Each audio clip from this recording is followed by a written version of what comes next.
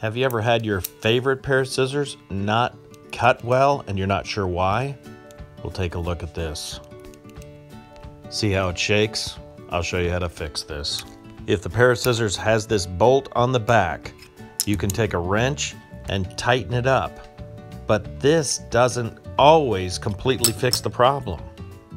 You may need to take and pound this rivet down just a little bit.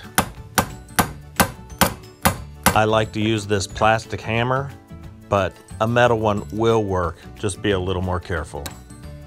So what you're trying to do is take the two ends and just kind of flare it down a little bit more so it grabs nice and tight. It's also a good idea to take a file and flatten and reshape the steel. Just make sure that you go all around the rivet as well as on the blade. You want to remove the metal evenly across the entire blade so it glides together better. This thinner file allows us to do this. A sharpening stone won't allow you to get all around the rivet. It's a lot easier on the other side. Just flatten it out even and consistently. Just follow where the manufacturer started with their blade and resharpen it.